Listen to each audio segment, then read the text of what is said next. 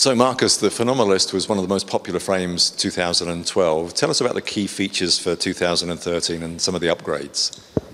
For 2013, we upgraded the frame by adding wiring for mechanical and electronic shifting.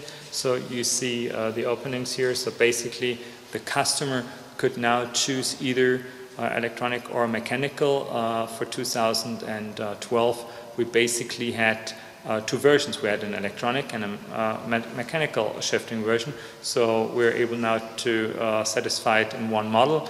And if the customer, for example, has a group that he wants to spec on and he wants to change, let's say in 2-3 years' time, then he could change it to electronic shifting.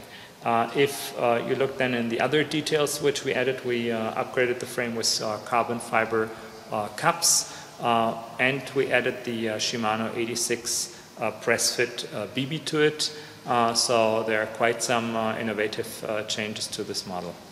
And talk us through the layup of the frame as well, how this is all brought together.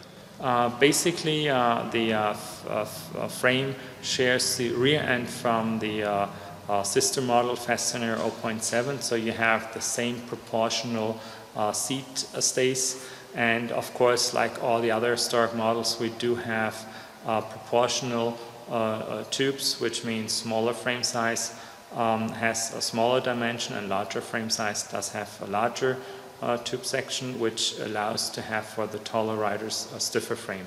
What makes it also special is that the Fenomalist has a flat section on the top tube and a flat section on the down tube, and on the down tube it is falling inwards. So this creates a frame which has a very high stiffness, a very good comfort, and it is also quite light.